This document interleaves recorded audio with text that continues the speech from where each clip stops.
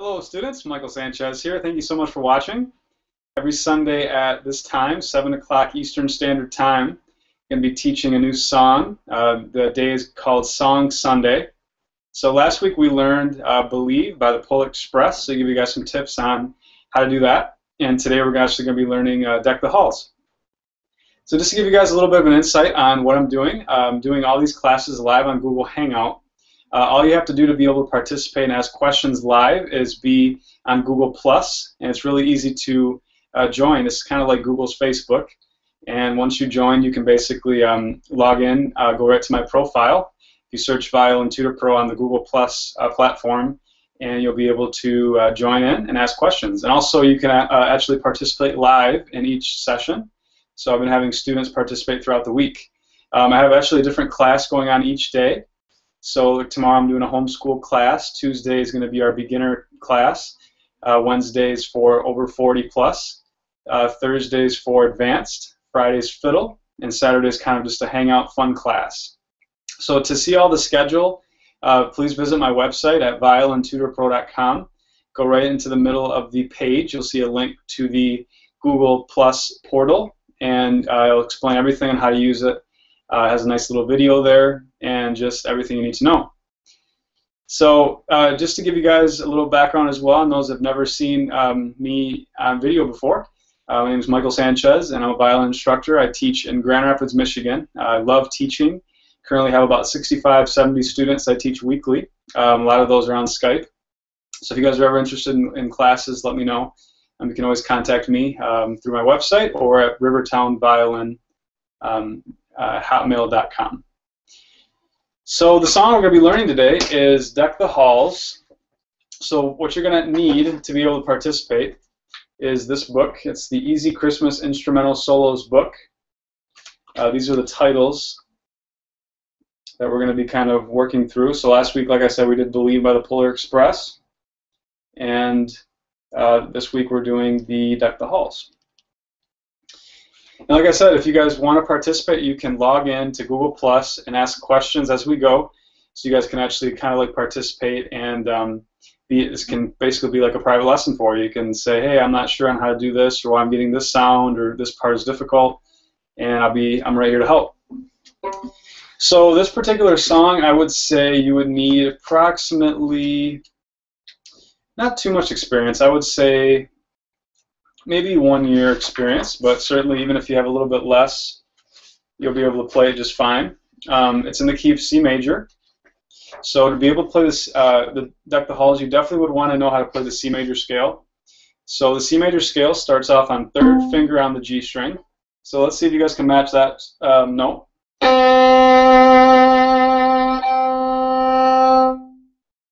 And then the next note's D.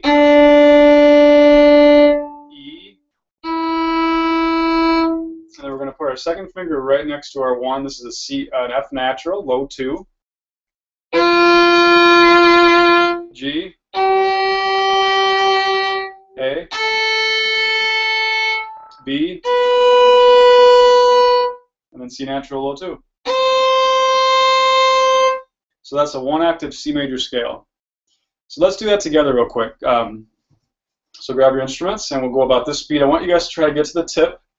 Use the whole entire bow, and when you guys are going up, really try to bend your wrist and try to keep your pinky nice and curved. Notice my thumb is curved also in the bow grip back here. All right, let's do the C major scale.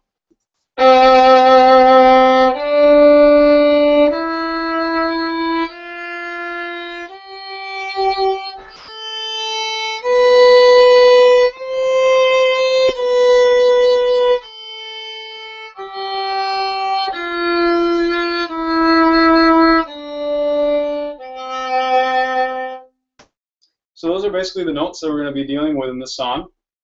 It's really important to make sure that your 2 and 1 are touching. So right next to that 1st finger. So I find a lot of students are kind of in between. So this is a high 2 next to your 3. This is a low 2 next to your 1. Try not to be in this area. This is what I call the NARP zone. It's because it's in between natural and sharp. Try to be either right here or right here depending on the song. In this case, it's going to be low 2. Low 2 on the D string and low 2 on the A string. So really try to do that. Very, very important.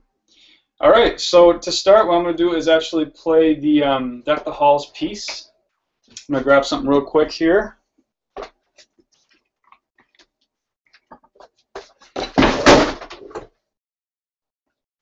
All right, here we go. Deck the Halls.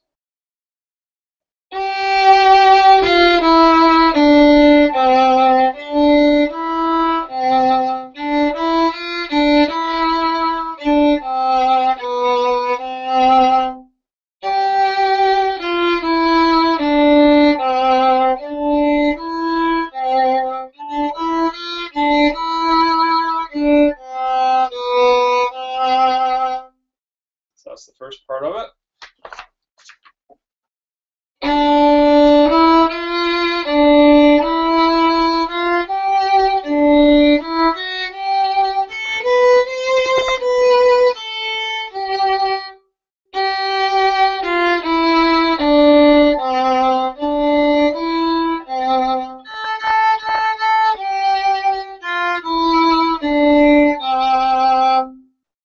All right, it kind of repeats after that. So let's talk about some things. So as you guys can see at the beginning there, we see what we call the dotted quarter note. So some of you guys are very familiar with what a dotted quarter note is. Some of you guys might not be as much. So I'm going to talk a little bit about that.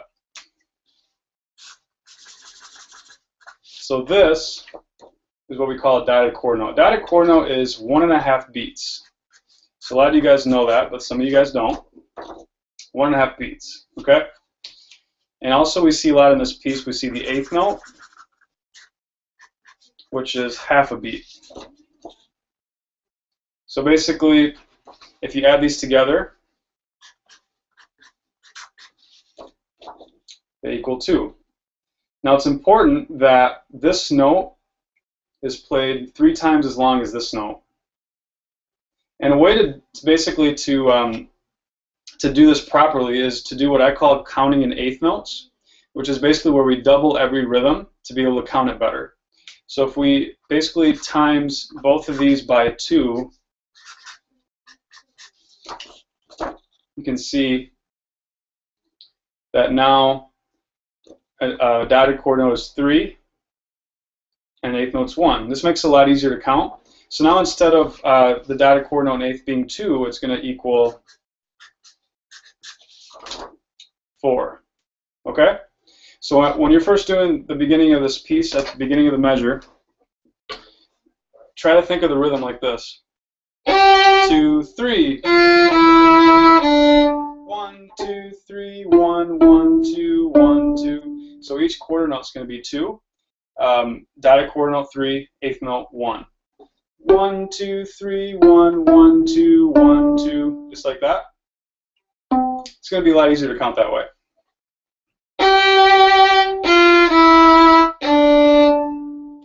And make sure that that 2 is right next to the first finger. So the first notes of the piece are 3, 2, 1, 0, 1 in the rhythm. 1, 2, 3, 1, 1, 2, 1, 2. See if you guys can do that together. Now what it takes that's really important is to be able to get back to the frog quick so that you can do those down bows with a whole bow. So I find students do this all the time. And then they're only here. Make sure that you're getting back to this point. A lot of that has to do with how you're flowing your wrists and index. So I want to see if you guys can go down bow and then come all the way back to the up bow quick, like this. Watch that again. Okay. So definitely practice that. And when you're crossing strings, the next measure we're crossing is the G string. Make sure that your G string elbow is about this high. G string elbow, D string elbow, A, E. Okay, watch how my elbow changes. And then back to here. And then back to the G. Now, one thing, if you guys are having any problems with crossing strings, I highly recommend that you do the rocking bow drill practice on each string crossing.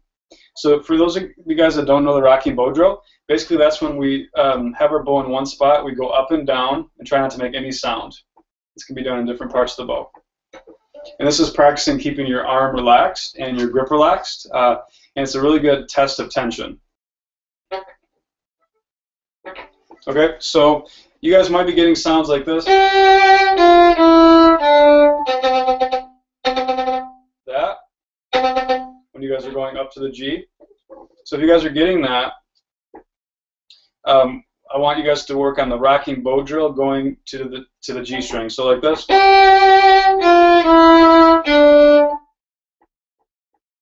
And try not to make any sound, and then now we're at the tip. Now go up and down for the rocking bow drill to the D.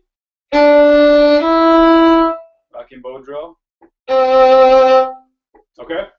The other thing you guys could do to really work on keeping your arm relaxed without having a lot of tension, which can basically, we're trying to avoid the bounce and the squeaks, crossing strings. Try to put your arm up against a chair, armchair, or up against your desk or any sort of object to where your elbow can't move. And try to play this beginning part. So we're really going to start to try to use more wrist, more index finger, the smaller muscles. So we don't want to do this.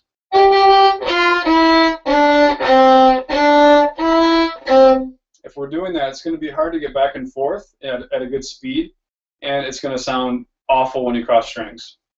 So I'm going to move this down a little bit so you guys can see me up against the arm here. So my elbow's up against this arm. I'm going to try to do this. Try to keep your pinky curved, your thumb curved, and try to just extend and then bend coming this way.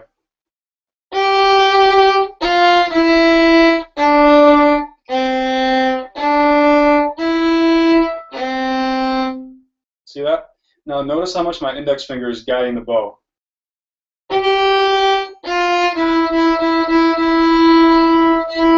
Notice how much I'm extending.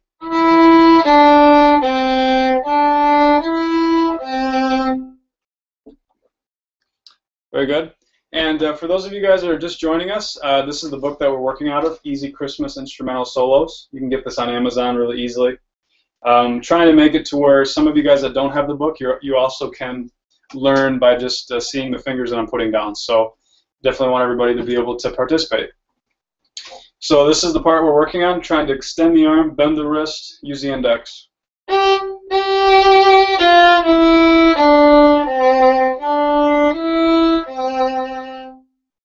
That's the beginning of Deck the Halls.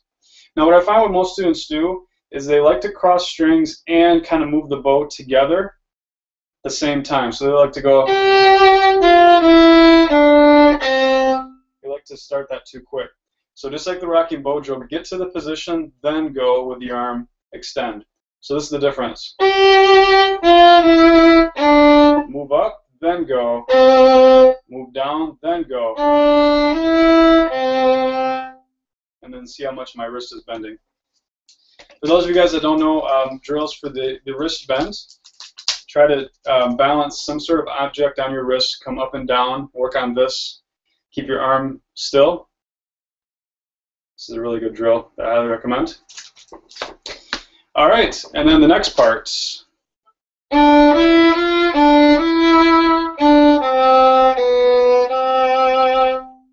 So we see a dotted quarter note there and an eighth note.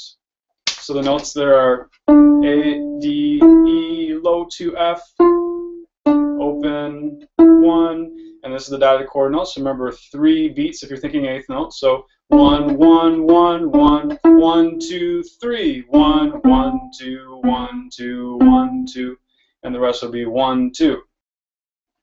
All right, let's do all the way from measure 3, which is where the piece starts, up until measure 4, 5, 6. I want you guys to go about the speed and really try to do the same thing that I'm doing with the bow. So really come back to here, bend the wrist, everything that I'm doing.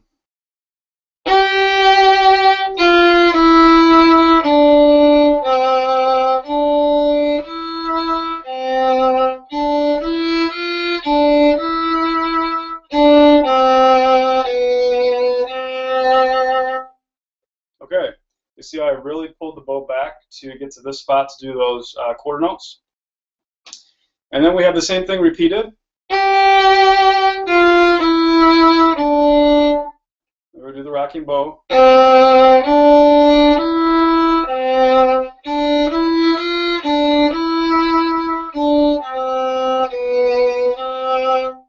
That's basically the exact same thing. Now, if you guys are having any trouble with intonation, intonation is basically how good you're doing at putting fingers in the right spots. I would suggest getting a tuner. Tuner that you can actually get right on your iPhone. It's called the INS Tuner Lite. It works really well. It actually lights up different colors if your notes are in the right spots or not. So like at the beginning, you're going to want to see G on the green, and then F, E, D, C, D, E, C. You're going to want to see all that. All right, very good. Next page, next part here. Measure 11.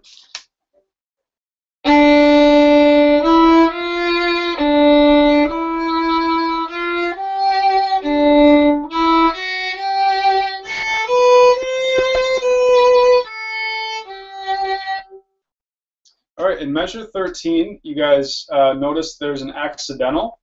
An accidental is basically a note that is going against what the key signature says. So normally, when you see an F natural in C major, you got a piece of paper here. This has something to do with reading music. So I'm going to write out some lines here for you guys.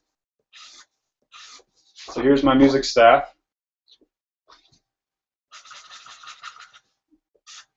So this is an F. Okay? In the key of C,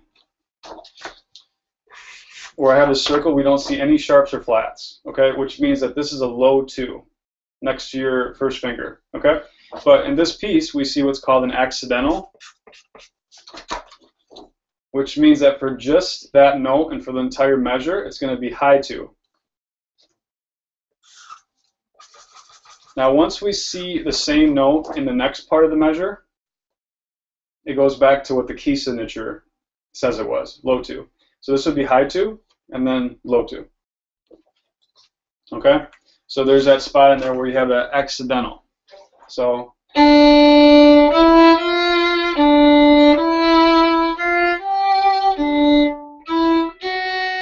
your accidental, so that should be next to your 3 instead of your 2 or 1.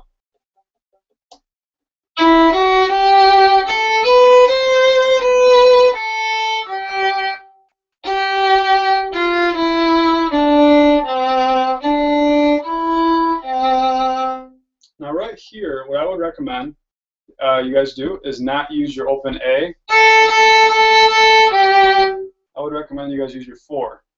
Okay? Now to be able to reach your 4 well, it's really important to keep your angles of the fingers back. Try not to do this as far as trying to reach notes like that. Try to stay back, because then you're going to be able to reach the 4 better. See the angle? Try to put it right on the tip. Don't worry so much about trying to get your knuckles up on with the 4, because what happens a lot of times if you try to do that, watch what happens in my other fingers. They start to creep up. So keep your angles back and then just extend your 4. So I would recommend 4th fingers there.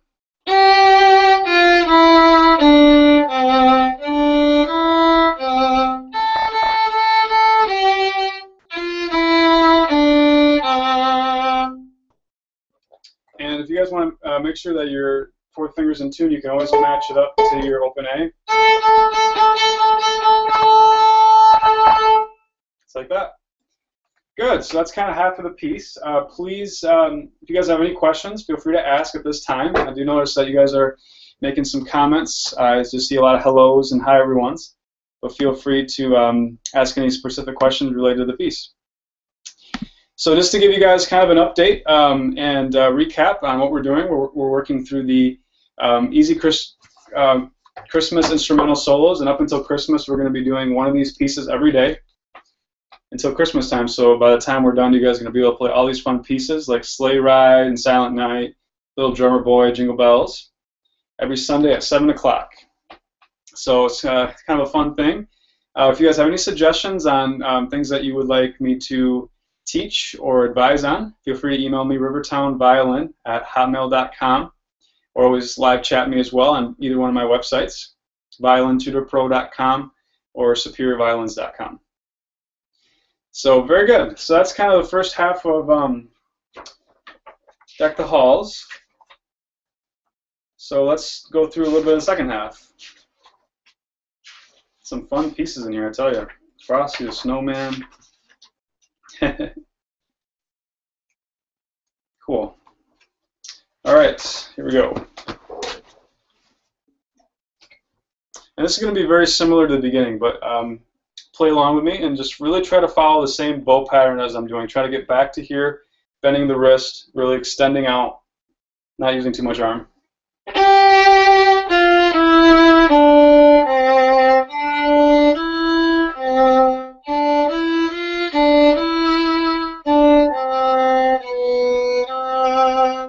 Bow lift.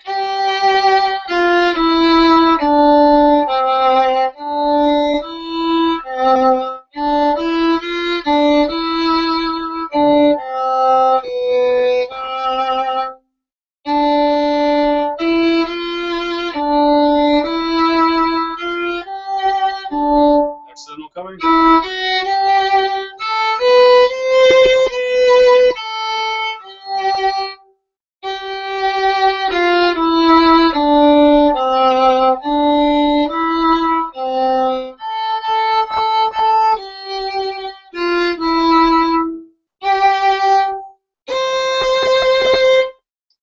That's the end. So a lot of similar stuff as the beginning. And what's cool about this book is that you can actually play along with a pianist. So you can get a friend together that plays piano, and sounds really cool. Also, it does come with a CD, so you can play along with a CD if you don't have a pianist. So that's kind of cool. Eric has a question. So Eric says, can you tell us about the other video you made for Deck the Halls, a little more complicated with dynamics and staccatos? Sure, yeah. Basically, the thing that you have to be able to do, Eric, is obviously the notes first. Once you get the notes down, that's when you can start doing, the rhythms properly, and then the articulation. There's not a lot of staccatos in this piece. It's kind of a simple version of it. But if you wanted to make it a little more advanced, maybe do the first note staccato.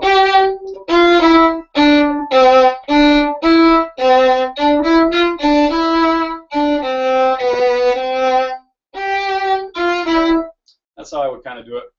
And then dynamics, you have some dynamics in here. They start off forte, loud at the beginning, and then get kind of a little bit softer at measure 11, and then kind of goes up and down from mezzo forte to forte throughout the piece.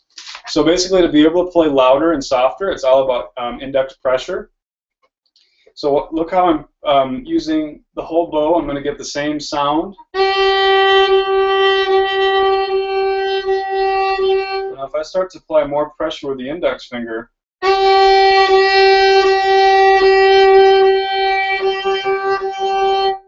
I'm getting more of a forte, even though I'm using the same amount of bow. It's all about the index finger, and I'm getting different dynamics. So here's like more forte.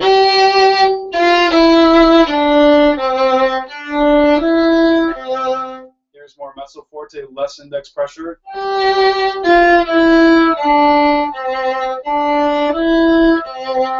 Here's mezzo piano, even less.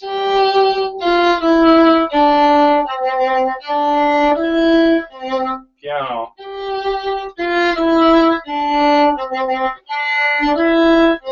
It's all about what you're doing up in the index finger. And for those of you guys that don't know, the index drill, very good drill. Set your bow on the strings, press down in one spot, make sure that the bow doesn't rock. Bring the stick down to the hair, and do that in different parts of the bow. Hardest to do at the tip. And one thing I've been implementing into students' repertoire too is not just doing the index drill, but also trying to do the rocking bow drill. So say 1, 2, 3, 1, 2, 3. Rocking bow drill in middle of the bow. 1, 2, 3. Rocking bow drill, and then at the tip, same thing. It's the hardest place to do it. So basically, that's going to help you guys to start getting the feel for that index, so that you guys can improve your dynamics, and also just getting from point A to point B faster. Getting back there, having a relaxed arm, wrist, but the index is what's being used there to bring the bow back and forth. So very good. I see some other comments and questions here. James LeBlanc, why is fourth finger A better than open A? Very, very good question. I think you mean why should you do fourth finger over an open string, I'm guessing. So, I mean, this is the same pitch as that. One reason why you want to do it is because eventually you can vibrato a 4 and not you can't vibrato open.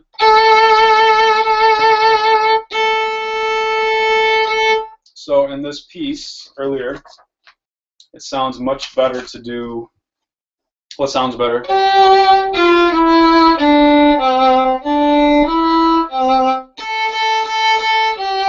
Or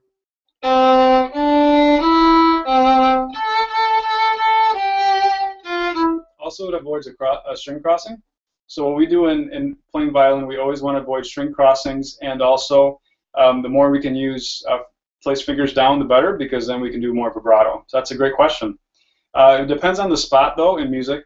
If you're kind of going into the next string, then it's okay to do open if it's a fast note. But if it's a slow note, you typically want it to be a 4.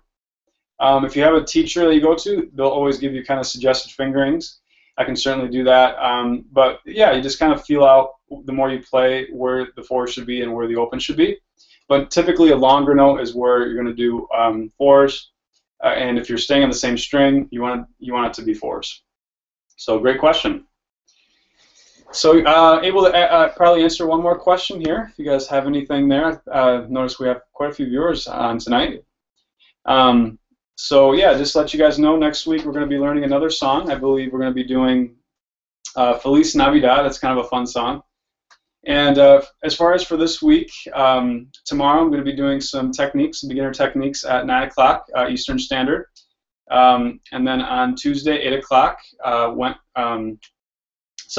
Tuesday is the 9 o'clock Eastern Standard. I'm going to be doing some beginner techniques. Wednesday at 8 o'clock Eastern Standard, I'm going to be doing another class for 40 plus. So if you guys are 40 and up, come join us to hear some great encouragement about playing the violin. Last week's class was really, really great.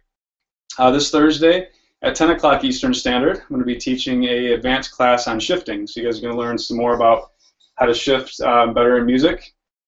Friday we're going to be doing another fiddle class at 5 o'clock Eastern Standard.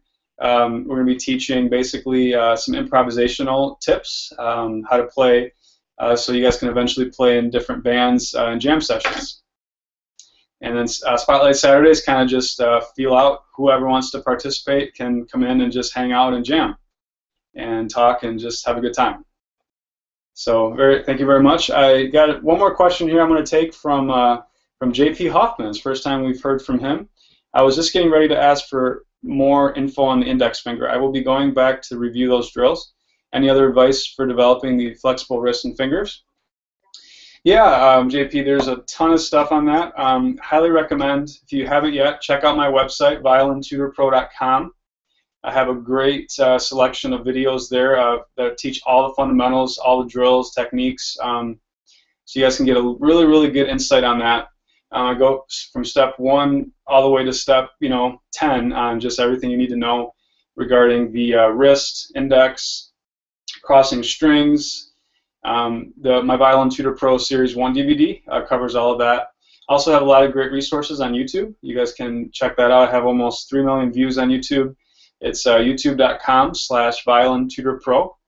You guys can check that out, and I got a lot of good stuff on there, like vibrato video, shifting, and obviously these videos are getting posted straight to YouTube. So if you guys aren't able to catch the classes, you can also go on there.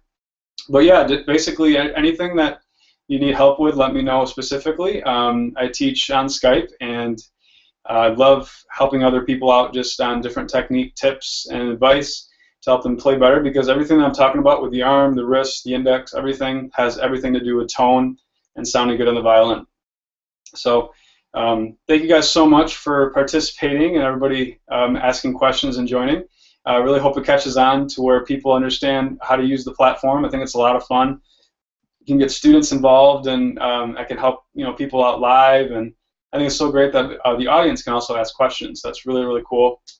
So hope to keep growing this, but I really need your help and advice on just different things that can make it better. So, and also, by the way, if you guys haven't been to my Facebook page lately, Violin Tutor Pro on Facebook, we're doing a great contest giving away a free electric violin. So please go on there, and all you have to do is share the photo we have, and you can be eligible to win prize there.